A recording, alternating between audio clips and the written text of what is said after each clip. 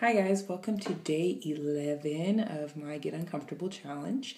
One thing that I did not share with you on Friday was that I got a little bit of homework from my new life coach last week. And one of the things that we're going to focus on is the level or intensity of demand that I put on myself, which is usually fairly high, not going to lie. And I think that, we need balance in all aspects of our lives. And so my homework was to think of different ways that I can decrease this demand that I place on myself across various avenues of my life.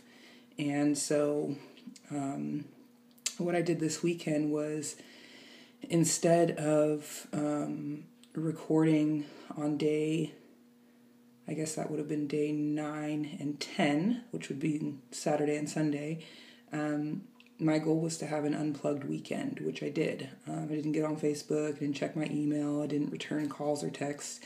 My phone was on airplane mode or off for the entire weekend, from Friday afternoon until I got home today at around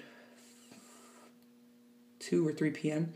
So almost 3 days actually. And I was really happy about that. And it was something that I really wanted to do and I thought was very important. But the challenge happened to fall in line with that little mini vacay. And so I was going to record my videos and upload them and whatnot, but I decided to decrease my demand and not record for 2 days. I still did plenty of uncomfortable things, including laying topless by the pool, but I don't have videos, and I'm totally okay with that.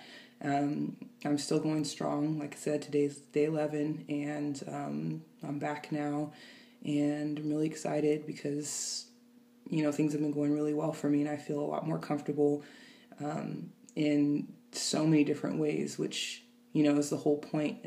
Getting uncomfortable means that you're going to be more comfortable, and forcing yourself out of your comfort zone, challenging yourself. That's how you grow and learn and become a better person. And like I said, that's the whole point of the challenge. So I'm happy. I'm proud of myself for doing that. It was actually more difficult than it sounds because I really do have heavy demand for myself and my aspirations and my goals and things that I say I'm going to do. I get shit done. I don't mess around. So, to say I'm going to do something and then kind of reassess and make a different decision is not something I'm likely to do.